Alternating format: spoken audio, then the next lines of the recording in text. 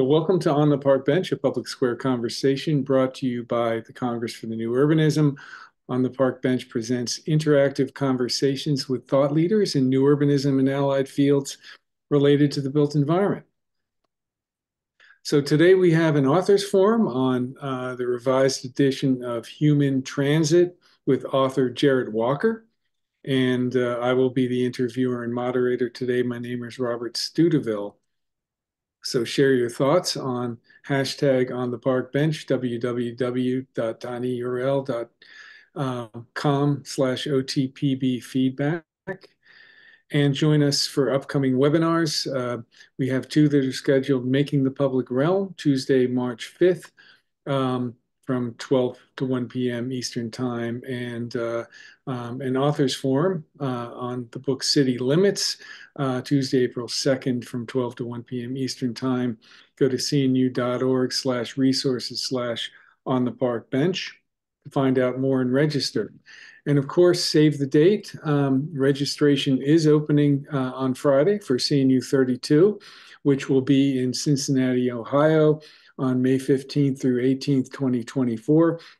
This historic river city has rebuilt its urban core, harnessing its own diversity to overcome adversity. Learn more at cnu.org/CNU32. And I'm looking forward to our conversation today. Jarrett Walker is an international consultant on public transit, network design and policy based in Portland, Oregon. Walker is author of the 2011 book Human Transit: How Clearer Thinking About Public Transit Can Enrich Our Communities and Our Lives, which changed the way a lot of people thought about public transportation. His new edition of the book is officially being released today. So this is very timely. It has 3 new chapters and a lot of other changes, and that's why Jarrett is here today to talk about that. I'm Rob Studeville, editor of CNU's Public Square. And Human Transit also has a new cover, and here's what it looks like. First, there's going to be a presentation, followed by a brief discussion between myself and Jarrett, and then Q&A from the audience. So please use the Q&A function of Zoom to ask your questions as they occur to you. So welcome, Jarrett Walker, to On the Park Bench. I'm going to pass this along to you for a presentation. Thank you very much. I sure appreciate it, Rob, and great to see everyone here. And this is the first event associated with the release of the book. So you're getting the very first thing. Can you see my screen, Rob? Yes, I can. Confirm? Great. Thanks, everyone. So I am primarily a transit planner. I mostly work on helping cities think about public transit, and we're predominantly on designing and redesigning bus systems.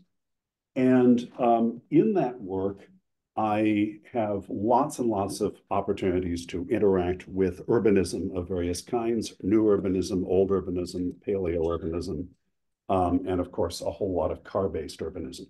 So I've been interacting with the new urbanism as an organization for probably at least 20 years. I've spoken at your conferences a few times. I run a little firm, 15 people, that specializes in helping cities think about public transit, helping cities rearrange their public transit systems, but also have clear conversations about that get leaders to the point of understanding the consequences of their choices. A lot of our work, like this work in Dublin, Ireland, is typical of what we do. We take historic, complicated networks of mostly infrequent services. In our mapping style, a red line means service always coming soon. The other colors mean service that is not coming soon. And we replace that usually with something that is simpler and more legible and features even bigger, more frequent, clear corridors that are worth walking to, the sorts of extremely high frequency services where the next service is always coming, and you start getting a lot of opportunities to influence urban form, regardless of whether we're talking about trains or buses. So that's most of what we do. We do it across the United States and increasingly internationally. For example, we've done all the major cities of Ireland. Human Transit is a book that's designed to something you can give to any reasonably thoughtful person who wants to hold clear and who wants to have clear and defensible opinions about public transit. So the most important sentence in the book, my job in this book is not to make you share my values, but to give you the tools to clarify and advocate yours. There are lots of different things that people are expecting public transit to do, lots of different values that are important to different people.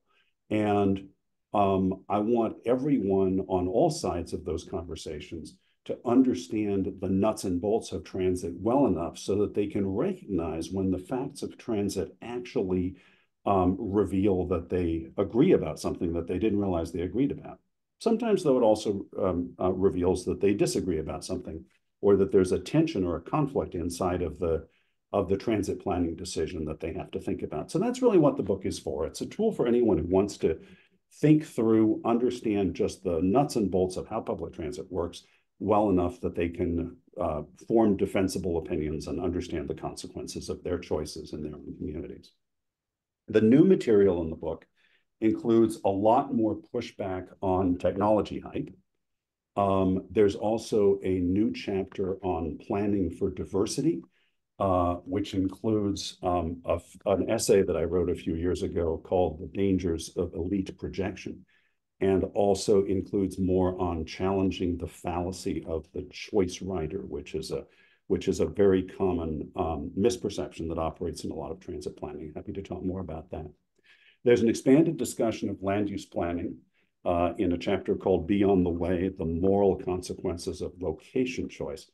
And finally, though, maybe one of the most important things, there's a new focus on freedom, by which I really mean the freedom to do anything that requires leaving home. And I want to talk a little bit about that aspect of the work, the thing that I call the wall around your life, because it's probably the most important conceptual shift that's happened in my practice since I wrote the first edition.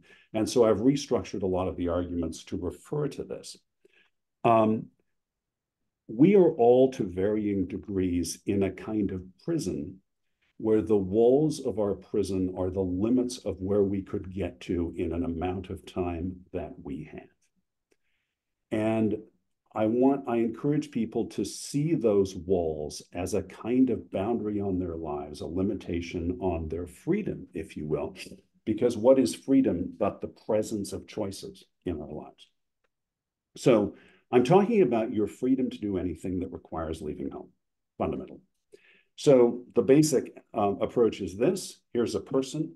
She's in a city full of possible destinations, places she could work, places she could shop, social opportunities she could have, places she could study, and so on.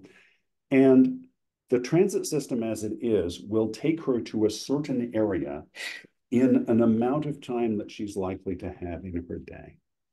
And her access to opportunity is simply the number of the destinations that the city offers that are in that area. And of course, we can and do quantify access to jobs, access to education, access to all kinds of things.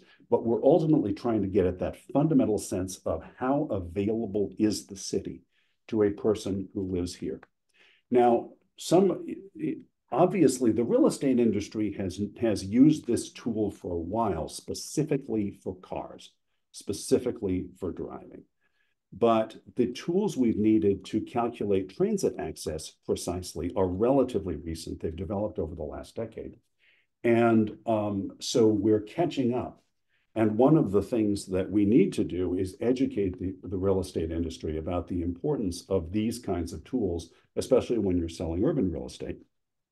Because the most important decision you make about your location will determine what you have access to in the network as it is. But of course, this is also a tool for evaluating the consequences of possible changes to a network.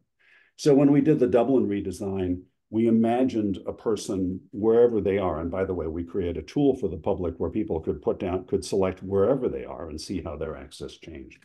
There's an area she could get to in the existing network. There's an area she could get to in the proposed network. And the difference between those things, red is the area lost and blue is the area gained, turns out to add up to 25% more jobs and school enrollments. So I was able to say on a fundamental level, when you're talking about all the kinds of things that we want to access on a commute level, the kinds of things that we'll probably go to most days, she has about 25% more of those. She's about 25% more free in that respect. We then do the same calculation citywide. So if that's the calculation for this particular location, Dundrum, then that particular place in the city is colored according to how much its access expands. And we see the change in access across all of Dublin as a result of a proposed change. And that gets us to the bottom line sort of headline statistic that we use to win the argument. The average Dubliner can get to 16% more destinations in 45 minutes. The average Dubliner is, I want to say, 16% more free in the same. And by the way, we can talk about other travel time thresholds which relate to different kinds of use. 30 to 45 minutes is Marchetti's constant. It's appropriate for a trip we'll make on most days, like a commute. But there are shorter travel time thresholds, like 30 minutes for a trip we'll make that needs to be faster. We often talk about various travel time thresholds, but this is the core idea. So why does this matter so much? Well, first of all, access is describing an expansion of freedom. That's why I call it the wall around your life. I want you to think about that as a kind of prison wall, a thing that's limiting what you can do. And it's something that I have experienced personally as somebody who has lived without a car in major cities all my life, in places and times where the transit system was quite inadequate. And I was very much aware that parts of the city were just not available to me. Access describes the functionality of the city because, of course, the whole point of cities is for people to be able to access lots of opportunities. That's why people move into cities at all. But access is turning out to be a remarkably good predictor of ridership. It doesn't predict ridership totally, right? Lots of things affect it, but it is capturing pretty effectively the way network design affects ridership. And when we do a network redesign that increases access to opportunity, we find that we almost always increase ridership as a result. But the other important thing to note about the image of the wall around your life is that it's a way of talking about and taking responsibility for both transport planning decisions and land use decisions. Because of course, there are two ways to expand this person's freedom. One is to make the blob bigger, that's transport. And the other is to put more things in the blob, that's land use. And both of those things enrich this person's life fundamentally in the same way. And we both have a stake. And so both the transport professions and the city building professions are creating or destroying access as they go all the time. And I want them to be aware that they are doing that. And I want that to be visible to them as they're making those decisions. So the access frame really helps me a lot in this argument that I've been having with some new urbanists for decades, which is, what is the most important question about transit? And for many people I've met through the new urbanism, the most important question is this an attractive vehicle that stimulates development? Does this have some kind of ineffable impact on the real estate market? That's how we should choose the vehicle. Well, access couldn't care less about transit technology. Access is thinking about somebody who just wants to have more opportunities in their lives. And honestly, that's most people. It may not be most new urbanists, but it's most people. Most people are not interested in transportation. Most people are not consciously interested in city planning, but they are aware that their lives are affected by the limits of what they can get to or can't get to. And most people are willing to use whatever transit technology is part of delivering them the access to opportunity that they need. What access cares about is the network. It is the design of the network and, of course, the land use pattern that determines where things are, not whether we're on rails or tires. Unless the fact that we're on rails or tires has something to do with speed, reliability, or frequency, and it usually doesn't. It's not, the rail bus distinction is not the thing that matters. Speed, reliability, frequency, those things matter a lot. Those feed right into the access calculation. But access doesn't care about mode. And so when we choose technologies for purposes other than efficient access, we get less access. for the dollar. And that's just how the math works. So that's the conversation I have been trying to have with New Urbanist friends for a long time, and that I think I'm a little clearer about in this new edition because the access frame has become so important. So what if Todd followed transit access? What if our notion of transit-oriented development was not development next to a rail station, but rather development in places that have good transit access, regardless of mode? Then we'd see a lot more of this, like what we're seeing in Portland, where I live, where, for example, this stretch of Southeast Division Street, like many of our inner city arterials now, are gradually flipping to a three or four over one structure, residential over retail. And this is happening along a frequent bus line. It's a nice bus, but frankly, it doesn't matter that the bus is green. It doesn't matter that the bus is nice. What matters is that the bus is very frequent and as reliable as it can be, given that on this historic street, we obviously don't have room for an exclusive lane. That's what matters. And we're seeing plenty of bus-oriented development. In fact, I believe there's been lots of bus-oriented development going on for a long time. It's just that for some folks like to have you maintain a circular definition of Todd, where if it isn't oriented around something that they recognize as a premium service, they choose not to call it Todd, regardless of the fact that transit is in fact fundamental to the operations of neighborhoods like this, even though it's just a frequent bus going down the street. You know, we get, and I think in many ways, the thing that really calls this out is this idea now of trackless trams, which has gotten going among people who are absolutely convinced that the bus is anathema, that anything that is a bus is irrelevant to development and irrelevant to urbanism.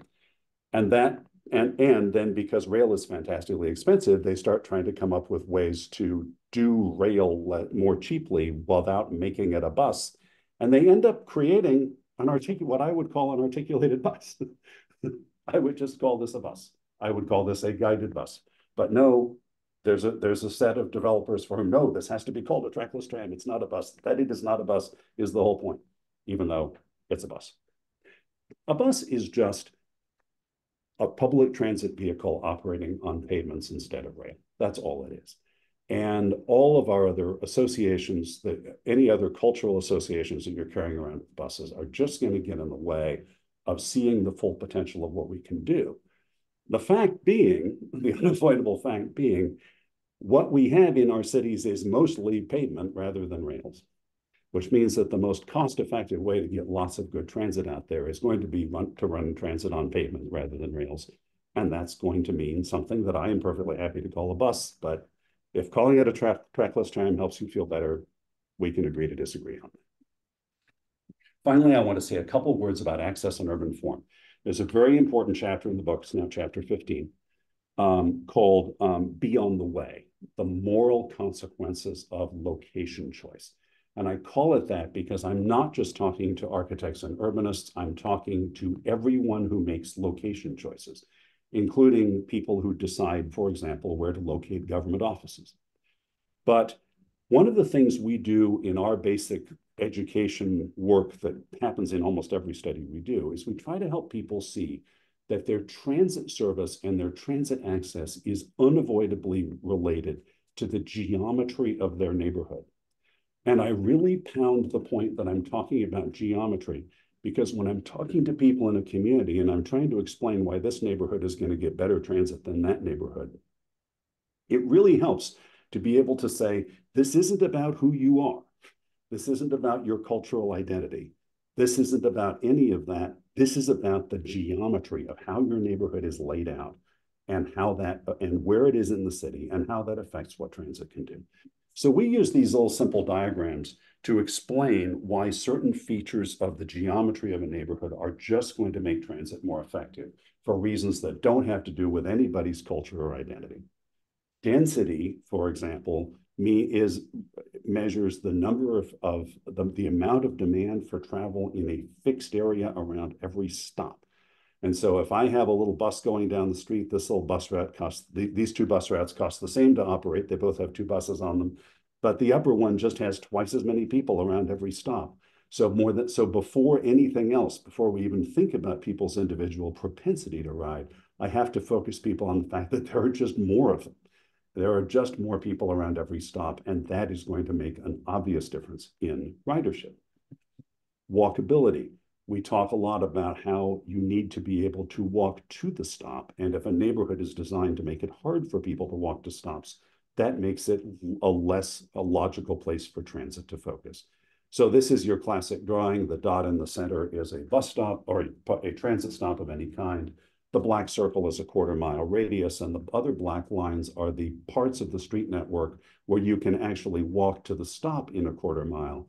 And you see how a continuous connected grid gets most of the circle into a 1/4 mile walk, while a typical suburban lollipop pattern can wall off large parts of the area. So this is exactly as though this area were less dense. And this, by the way, is why parcel level density never matters to us. What matters to us is the aggregate average density across everything that's happening within walking distance of a stop. And here, where you just have big chunks of the area just walled off by the lack of street connections, you simply have a smaller market. The other important thing about this, of course, is that it must be safe to cross the street at a transit stop. If you can't cross the street at a stop, we can only provide you with one-way service, and that's not very useful. So again, this is a thing about the built environment that is going to determine what makes a good transit run. But this is the one I really want to focus on and why I made it the chapter. Because I don't really need to explain density and walkability to new urbanists. I don't need to explain it to architects and urban designers. But I find I do have to explain linearity, because linearity is a thing that's specific to transit. We need to run fixed lines. Those are the high ridership lines. High ridership lines are always fixed lines. And our lines are more effective if we can run the fewest possible miles of them, so that while still covering the city, because by running the fewest possible miles, we can afford the greatest possible frequency. We can optimize the likelihood that service is always coming when you need it. Also, people want to travel in straight lines. People want to travel in something they perceive to be a straight line. So here are two ways that a town could be laid out. And this town is made up of the same 4 land uses, right? There's some office towers, and then there's a Walmart, and then there's a college on a hill maybe, and then there's some houses. It makes all the difference in the world whether these things are close to a path that transit can follow that is going to be perceived as reasonably straight. And the great anathema of transit in America in the early 21st century is the continuing proclivity of developers to choose a location that is fundamentally, on some scale, a cul-de-sac, that is not on the way to anywhere else. I'm not talking about the little residential cul-de-sac. The little residential cul-de-sac, if you pierce it with a pedestrian or bicycle link, you can create very, very connected, permeable local neighborhoods, even with cul-de-sacs. That's not the problem. The problem is when larger destinations that lots of people are going to want to go to, get placed just far enough off of what is the only direct path that transit can follow. So you know what I mean. I mean these towers being located on a cul-de-sac next to the freeway. I mean Walmart behind a 1/4 mile of parking. I mean the college up on the hilltop surrounded by a green buffer instead of near the path where service can reach it. And the same thing, of course, with residential neighborhoods built back in pockets. Here's the thing, and particularly for residential, we really don't want to be on the way. We really don't want the traffic going past. We don't want all those other people. We want the things just for us. There's a fundamental longing for that I understand.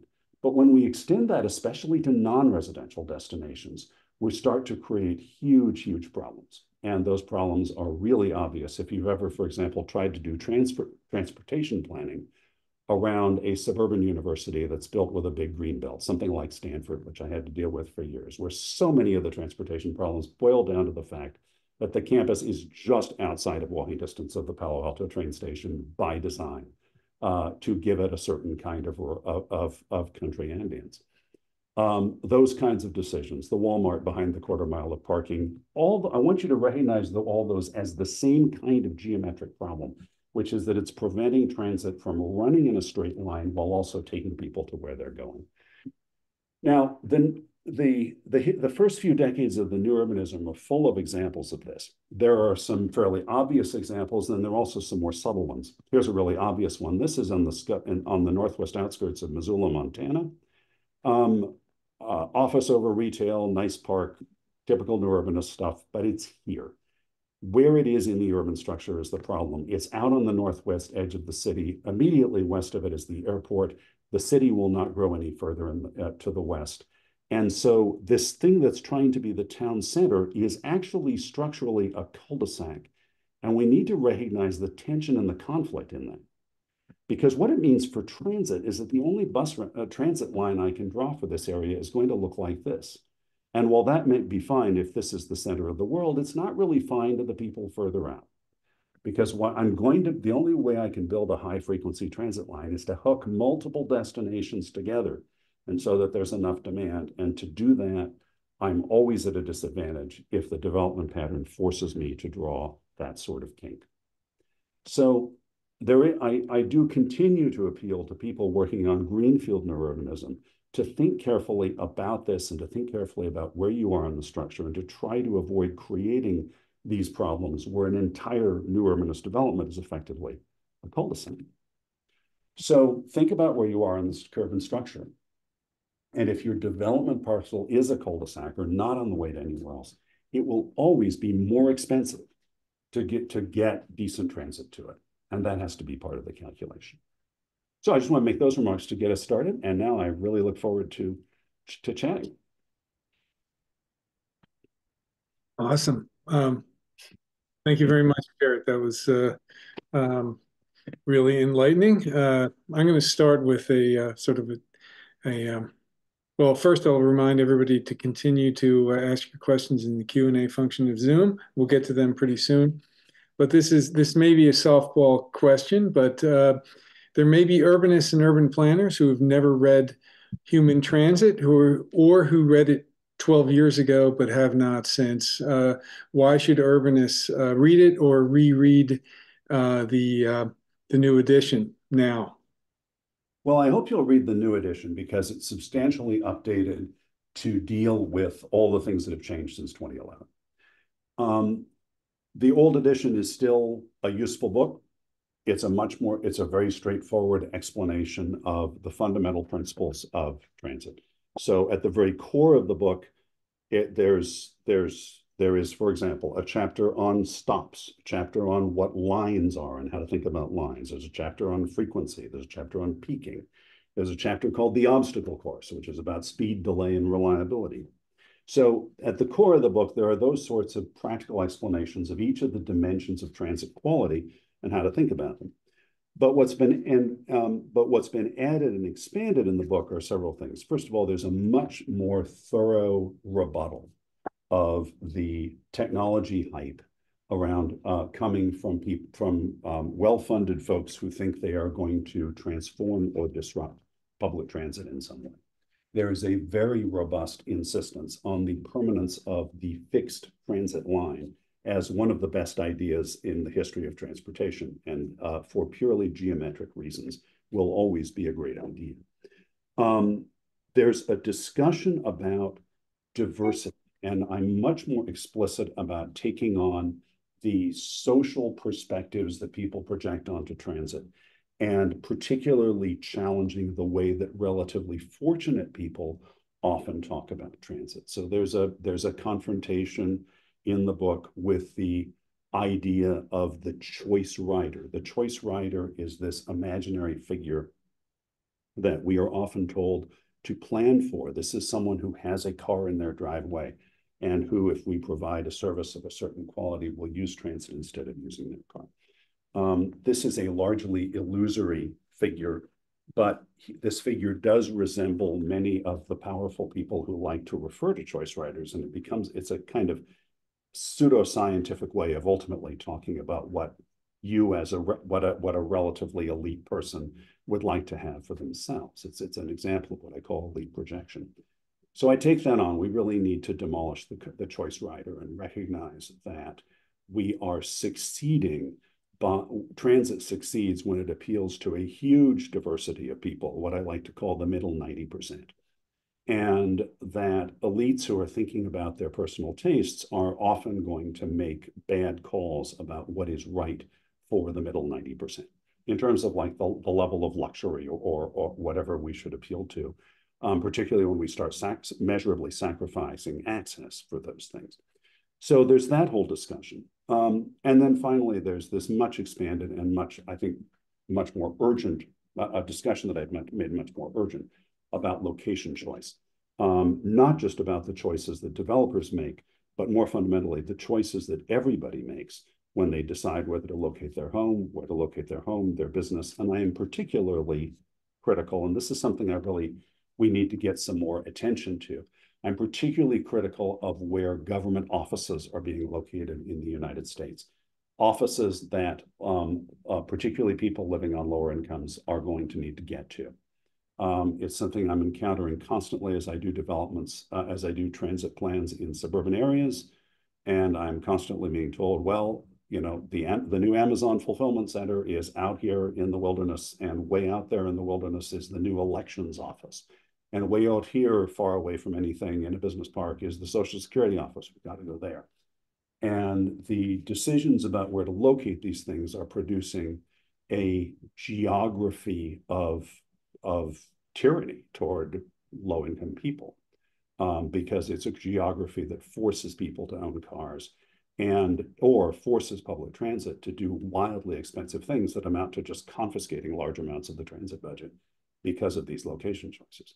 The company that saves money on real estate by locating in an inaccessible place is transferring that cost to its employees now, or to the people who have to visit it. And so that's something I've become much angrier about over the last 10 years. And so the book is much more forceful and clear, I hope. It seems like a similar thing can be said about healthcare, and maybe even more Exactly. greater. Yeah, it's terrible the way where suburban hospitals are, how suburban hospitals are laid out. Check out the VA hospital in North Las Vegas, by the way, which is the best example I've found of a truly anti-pedestrian fortress. It really does look like feel like the Death Star if you approach it as a pedestrian. So you focus a lot on buses, and in most American cities, public transit is buses. I was just looking at some figures this morning, and ridership, public transit ridership is 50% bus ridership. Heavy rail is second at 38%, and most of that is in New York City. Light rail is a distant third at 5%. So buses are essentially an order of magnitude greater than light rail, but yet buses don't seem to get a lot of attention from urbanists. And I'm talking about people who are urban designers, urban planners, trying to make walkable mixed-use places. So why do you think that is, and what is the opportunity there? I think there's an entirely circular argument going on where if planning is done by people who think that buses are inferior, they will, of course, design an urban environment in which the buses are inferior. They can make that happen through how they design them, but you don't have to do it that way. We've had Portland, Oregon, where I live, is a really interesting example, but it's also not that unusual of it compared to a lot of cities in that size class that built light rail systems in the 80s and 90s.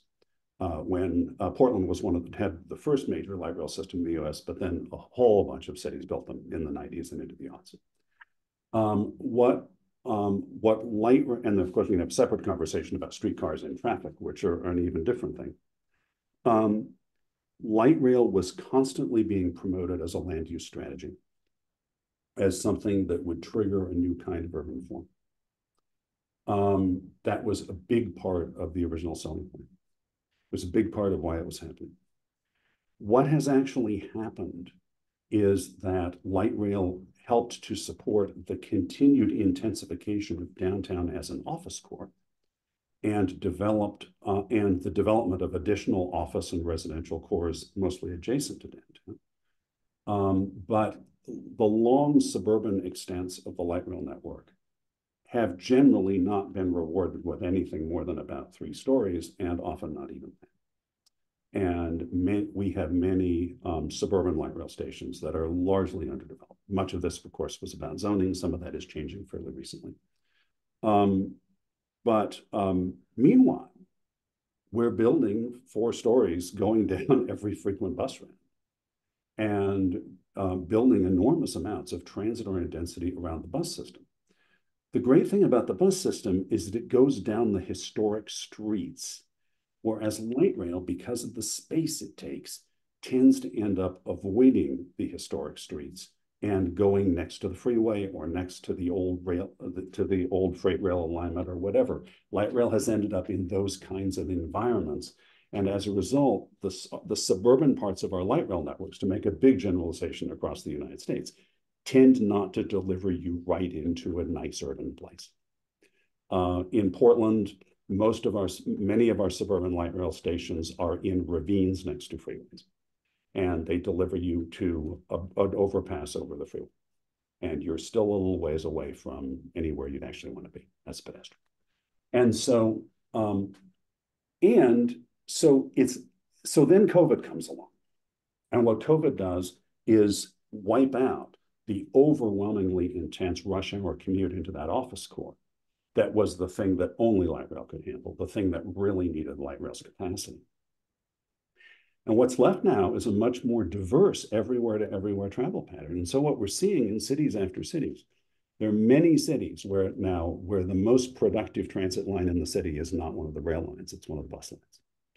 And there are many cities where bus ridership has recovered faster than rail ridership, because so much of rail ridership was that huge peak flow into downtown that is just not there at the same scale and may never be there.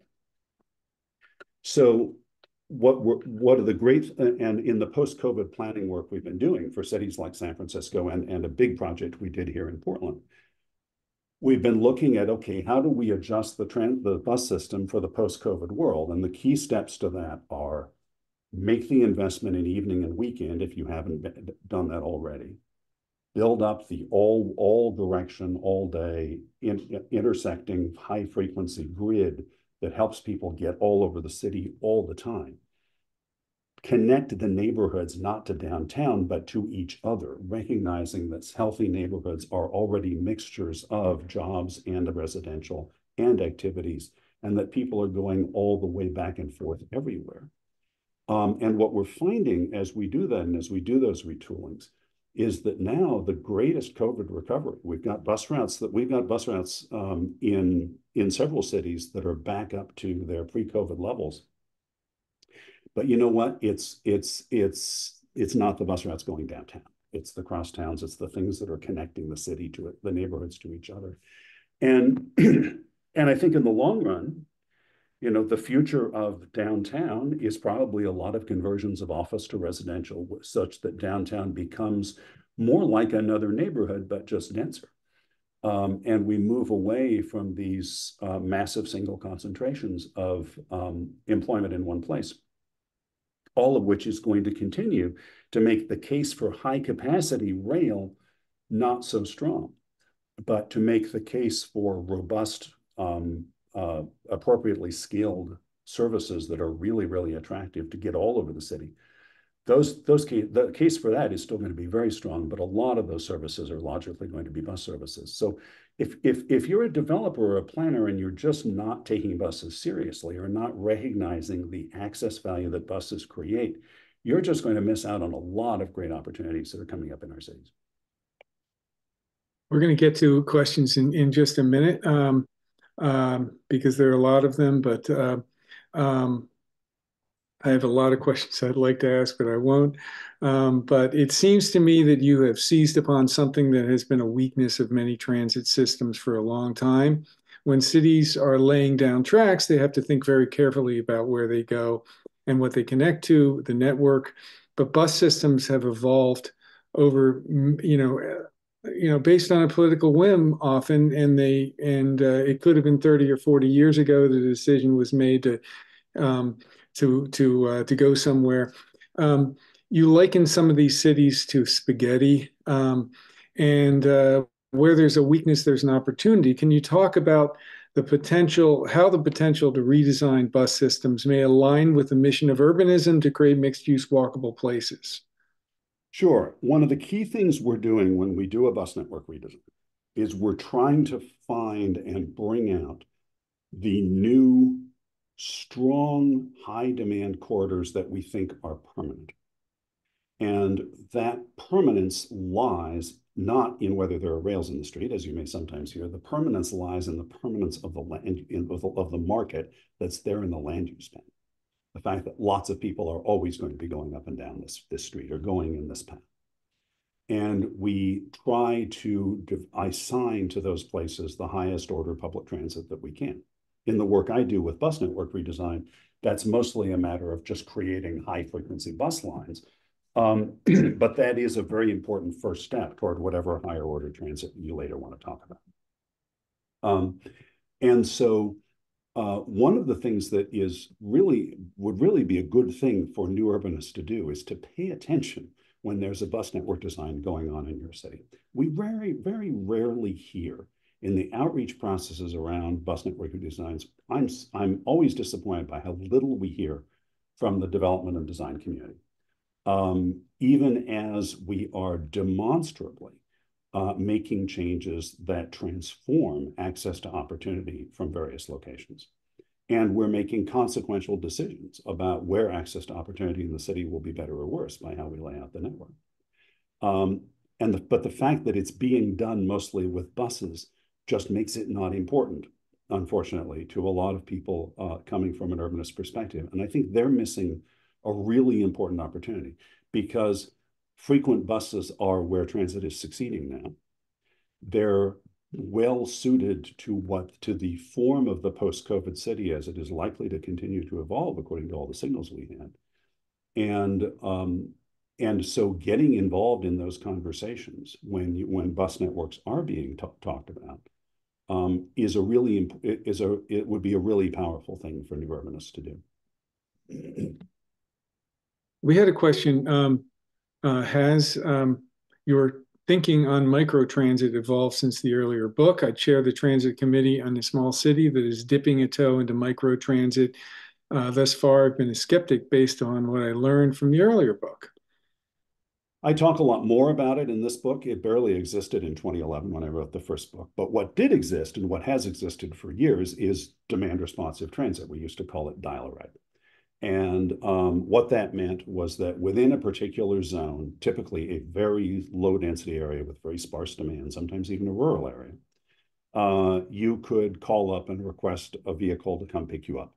And it would come pick you up and take you where you were going within that zone, although it might share the ride with other vehicles.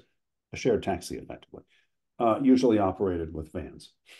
Well, what happened in the 20-teens is that a whole bunch of venture capital came along and attached itself to the fact that there was now great new software being developed to run dial-a-ride more efficiently. And with that higher level of efficiency, you could potentially respond to calls on shorter notice, maybe on an hour's notice instead of calling the previous day. And you could potentially get a little more efficiency out of the service. All that has done is to raise the productivity of this kind of service from about 1 passenger per hour to maybe, if you're lucky, 5, which is an appalling performance compared to fixed routes. Fixed routes are 20, 30, 40, and in big cities, 70, 80 passenger boardings per bus hour of service. Now you have to remember that in public transit, operating cost is dominated by the cost of labor.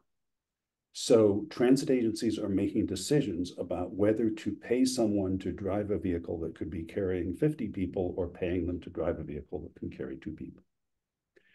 And there's no getting around the difficulty of that math.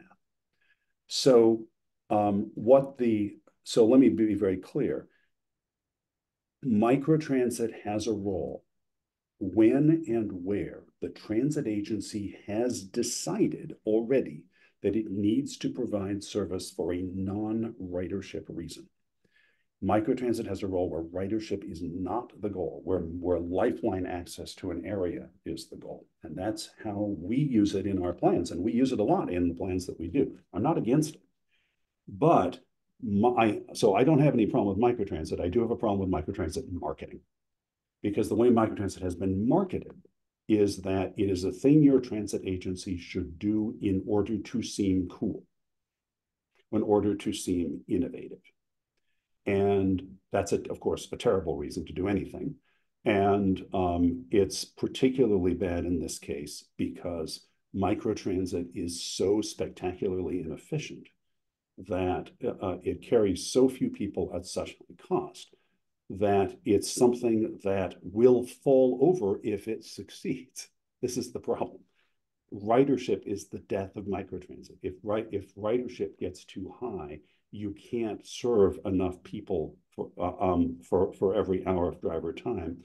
The service either becomes much too expensive to operate and starts to consume the transit agency's budget, or else it has to be turned back into a fixed rate. Every actual microtransit planner I know, and I collaborate with several of them, understands this math perfectly well. The problem isn't with the planners. The problem is with the high-level marketing that has been done, which has been very effective at appealing to a kind of suburban elected official who does not want to hear that there's anything wrong with the design of their community, and who wants to hear that transit can somehow do something for their community, which has already been built in a way that makes fixed route transit very difficult. And the answer to them is, yes, it can at very high cost. And it may be that that's the right thing to do for a non-ridership reason, but don't deceive yourself. This is not transformative. It is certainly not transformative if your goal is to get lots of people onto public transit. Microtransit is just too inefficient to do that. Isn't it an assumption that areas with less density will remain so? Cities change and density could increase, and transit could play a factor in that. So that could be a pushback on the idea of planning for transit for development, because if you do get that development very successful, then you increase the access. What I say in the book about this, the last chapter in the book is about this issue.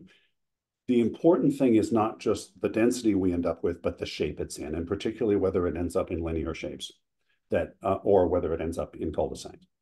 And so, yes, of course, density does increase. Density does sometimes also decrease.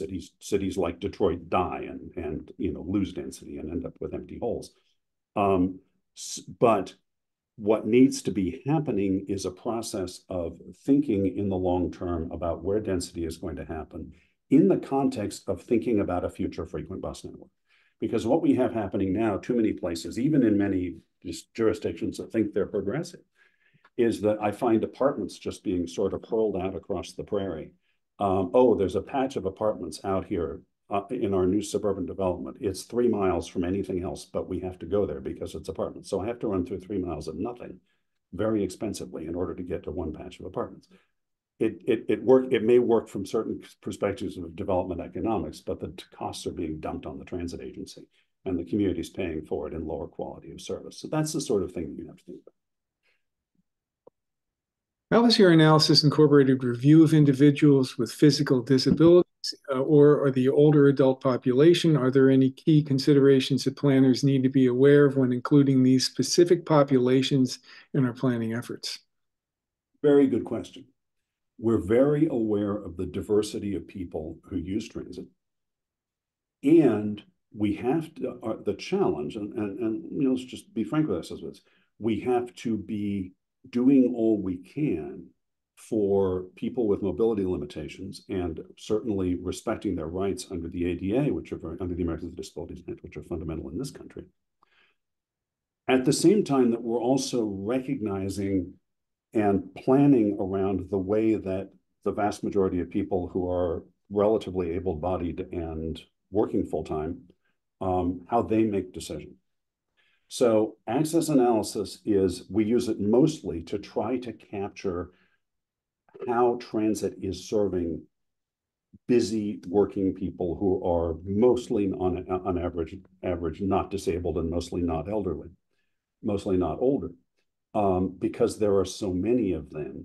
and because they don't show up very clearly in public outreach. They tend not to come to meetings because they're too busy. We hear a lot from seniors. We hear a lot from the disabled community, and that's great. I'm not saying we shouldn't, and I'm not saying we shouldn't accommodate them. But we are in transit planning always having to balance that, and we have to recognize it is a balance. So older people in particular, people who are retired, tend to come to us asking for exactly the opposite kind of transit from what working people want. They tend to come to us and say, I don't want to walk very far. The thing has to pull up right in front of my building because I can't walk very far. But I don't mind if it only comes once an hour. Because they're retired. They have some time in their day. They can plan around the bus schedule. Working people can't do that. And so we have to recognize that it's not that either of these positions are right or wrong, but they're asking for opposite kinds of service. And there are compromises that are going to happen in the course of figuring that out. The compromise may be that there's a special little hourly bus that just does what the seniors want to do that nobody but them would ever have the patience to ride. So that everyone, and then there's a straight frequent line on the main street that everyone else walks out to. But those have to be worked through. But we have to be aware that without anyone being right or wrong, or without anyone being more important than anyone else, there are cases, and this is one of them, where particularly people with mobility limitations are just asking us, and particularly people who are not working, particularly people who are retired, just ask us for the opposite of what everyone else is rewarding. And there is a conflict there that has to be managed and has to be thought about. Taking these questions kind of one at a time. Do you consider buses a long-term solution to transit access or a short-term solution or both? I think you can do the right thing in the short term with buses while agreeing to disagree about what the long term is. I think that's one of the great things about them. Yeah, they do sometimes get turned into something else when they reach a certain level of intensity, but you don't have to have that argument to get a good service on the street now. Well, they are 50% of transit ridership. I don't think they're going away anytime in the near future. How do we begin to undo the socio-cultural perceptions of buses? I don't worry about that very much because I find that, in fact, people use buses if buses are useful. And that much of the social and cultural perceptions around buses are a result of people's daily experience of the buses being useless. And that if you live in a city where the buses are useless, if you live in a city where rail has been lovingly tended and is clearly giving just a higher order of experience than the buses, you're going to have a set of attitudes that's being reinforced by that. But that's nothing intrinsic to whether you're on rails or tires. If we make buses useful, people use them. That's just that simple. And we see that in Europe. You see that even in Canada. You know, you go to a place like Vancouver in Canada, which is probably sort of the most sophisticated, highly developed new transit city in North America. And the buses are just so useful to so many people that, I mean, sure, you can carry around prejudices against bus riders if you want, but it just doesn't matter because they're obviously just really valuable.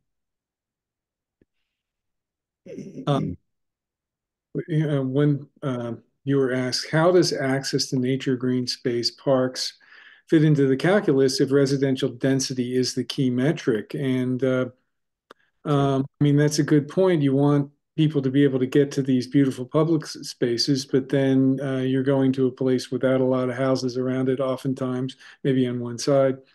How do you think about this as a whole?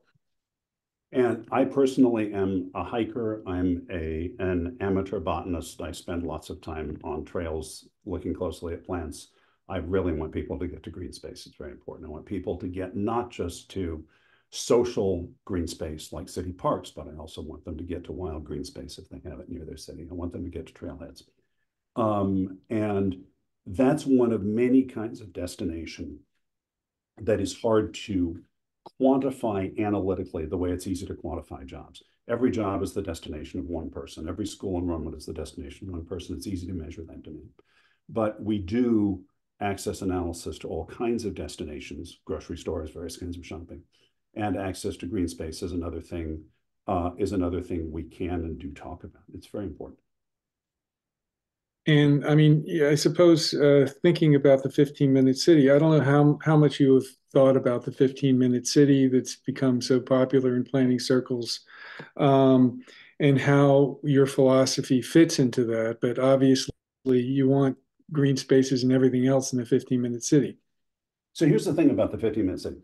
In fact, there's a very simple, obvious point. I hope this isn't belaboring something too obvious, but it's worth stopping and thinking about. This note, the 15-minute city, it's another access reference. It's a reference to a travel time budget. And what does it mean to have a travel time budget, and what can you do inside that budget? The thing to remember is that our sense of a reasonable travel time budget is related to how often we make the trip and how long we're going to spend at the destination. So, for example, if you're going to make this trip every day and you're going to spend all day there, we generally find Marchetti's constant. People are tolerating a travel time of 30 to 45 minutes to those places. The average is generally about 30 minutes. But for a trip you're going to make, um, for a trip to a place where you're not going to spend as much time, you can't spend as much time going there, is the general rule. So there's a whole world of errand kind of activity that is ideally achievable within 15 minutes. And in very frequent transit systems, transit can be part of that. Now, when I'm calculating transit travel time, I'm always adding up the walk, the wait, and the ride. So you can't do a lot it's very hard to get to a total 15-minute travel time unless your and your transit frequencies are like 5 minutes, which is not usual in the United States. It's not something most American agencies can afford. But I think it is the 15-minute city is an interesting example of the rhetorical power of the idea of the wall around your life. Just being aware that we have to complicate that idea by recognizing that we're actually in a series of concentric walls for different kinds of trips, depending largely on how long we'll spend at the destination. Have you found that city planners and transit authorities have become more responsive to your ideas over the last 10 years? Well, somehow, I mean, when I wrote the book, I was just I was in the process of moving back from Australia. I didn't know what I was going to do next, and I founded a consulting firm, and now here we are. We're doing okay. So yes, clearly there has been a market for a lot of these ideas, and we've in the last 10 years done, I think, more redesigns of bus networks in the U.S. than any other firm.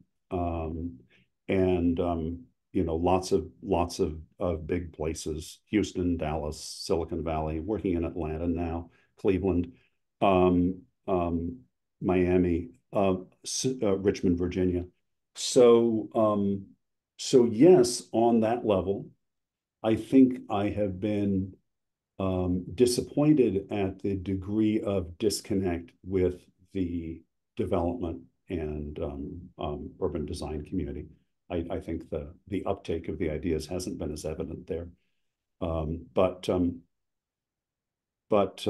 yes, I think in transit agencies, and particularly among planning staffs in transit agencies, I think what we're doing, the book has been very well received. And again, many transit agency staffs have bought this and given it to their boards, given it to their decision makers, to encourage them, to help them make better decisions. So we're coming up on the hour, and for those who are going to be leaving, we're going to continue talking because there are many more questions for at least a few more minutes.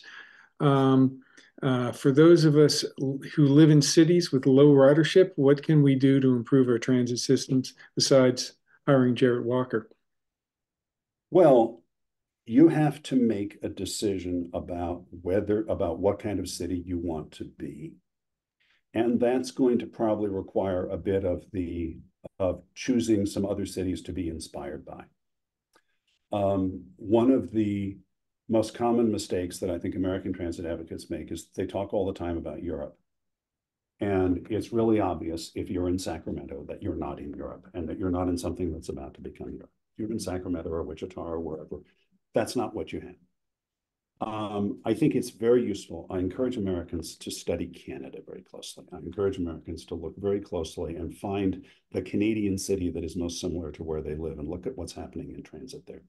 Because one of the things you'll see if you make that comparison, we're doing this wonderful natural experiment in North America. We have two different countries in basically the same landscape with basically the same diversity of economic types and different kinds of economy, but similar kinds of urban history, cities of about the same age. And we have two different countries that are sort of dealing with the same reality, and they're dealing with it very differently. You go up to Canada, and it isn't that transit is any cuter or sexier. It isn't that even that there's more rail. There's just more transit everywhere. The buses are coming more often. The trains are coming more often. There's just more of it.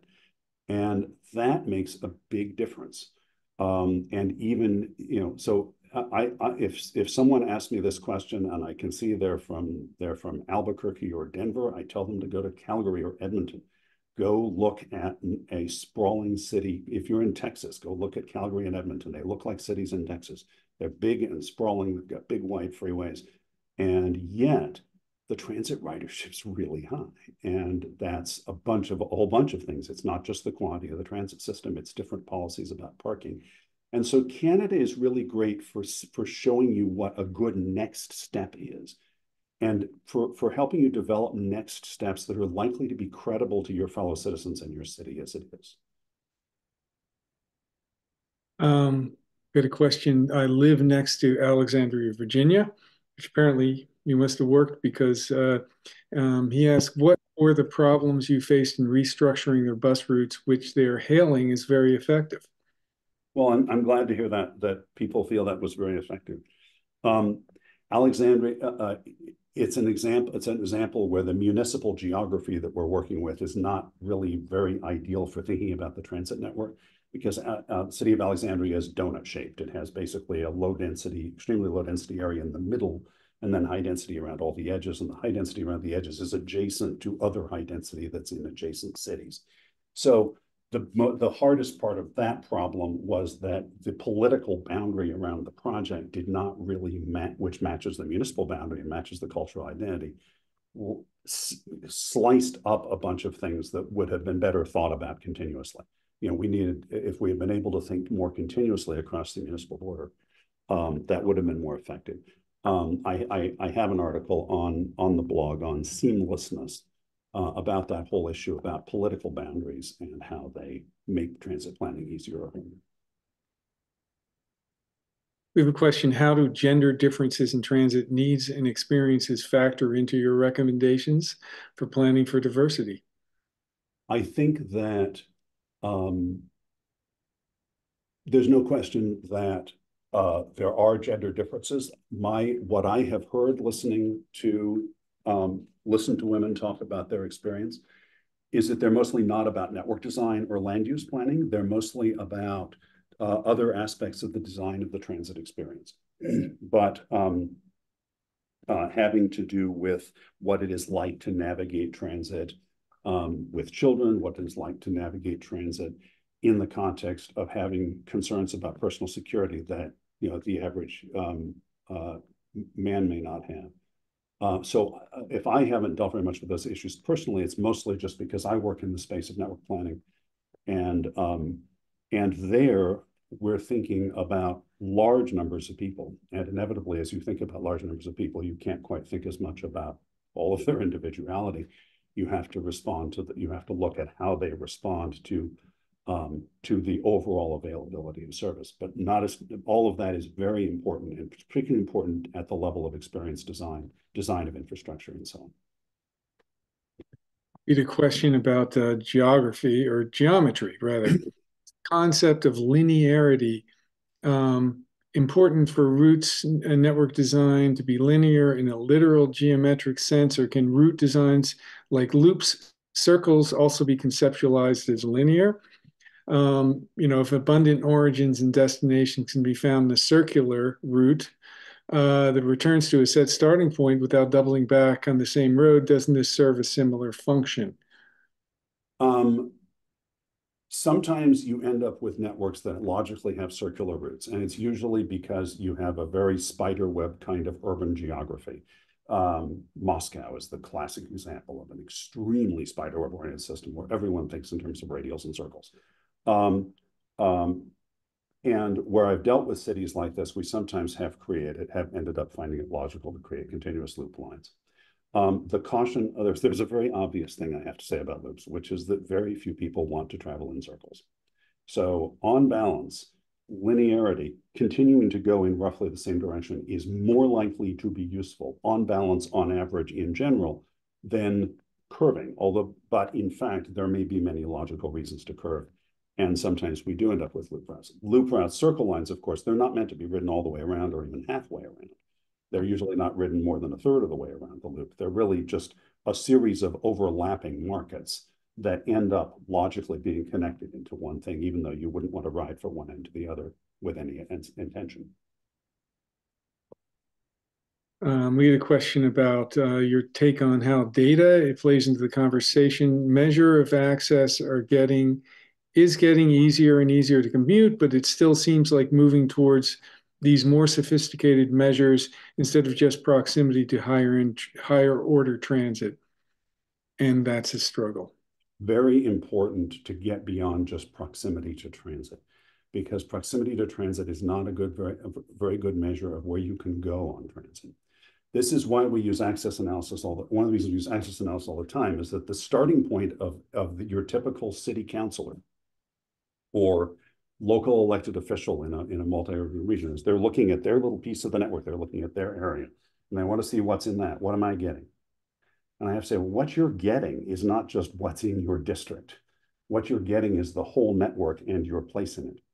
And so if I show you your access to opportunity, now I'm showing you something that is not just the result of the service you have, but the result of the whole network and how you relate to it. So it's very important to convey to elected officials who will often understandably start by assuming that transit is like libraries. It's an amenity and I need to fight to get one in my district and that'll be good for my people. Transit doesn't necessarily work that way because everybody is benefiting from the network, from the whole network. So that's a really common challenge in the work, and one of the reasons why access and why we have to talk about access and not just about the presence of service. Because I can design, a bus and I can point to places where this has been done. Some city councils really like having a bus that drives around and around in a loop just inside their district and never leaves their district, and they can take credit for that. And you can rack up really nice proximity to service figures with that, but it doesn't go very many places, and it's not likely to be useful to very many people. Well, I think we can have one more question. And I didn't mention before, but this is going to be posted onto the CNU website in a day. And so folks can take a look at the video again, or, those obviously who didn't attend live. We have a question I'm interested in how Jarrett sees the ideas and thesis he lays out in his book align with those of Christoph Spieler, if you're familiar with him, as well as the criteria that FTA used to evaluate and fund new transit services. Well, that's a huge question.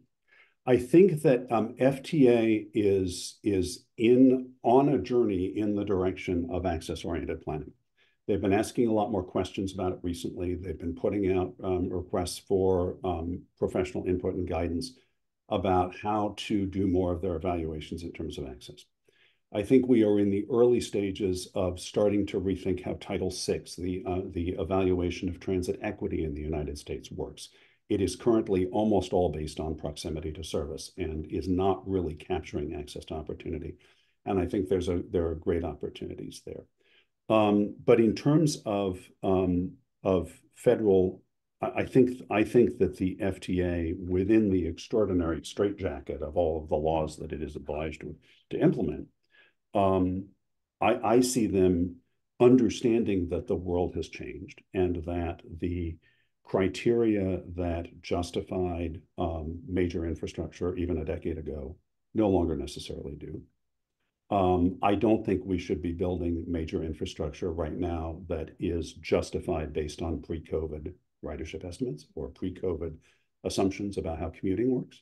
And that's a major challenge for major infrastructure right now. Because of course, understandably, we don't have enough post-COVID experience yet to know what the new reality is, and people understandably need something It's a difficult question, but I've been optimistic based on the questions that I see FTA asking the profession about how to rethink these investments.